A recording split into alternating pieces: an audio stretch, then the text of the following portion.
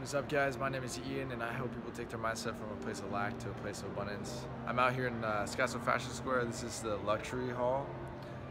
It's just getting done with construction, and really I just wanted to make a video and to share with you. I mean, you probably heard this before. It's not what you get, it's who you become that really matters.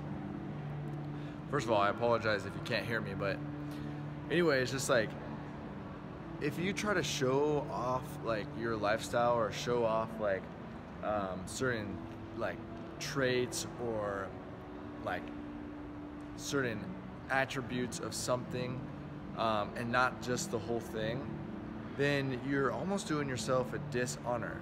And when you become holistic in your approach, when you become holistic in who you are and who you're becoming and what you're trying to share, then everything actually comes into line, and it's so much more influential, it's so much more authentic, it's so much more real when you're sharing who you've become along the process.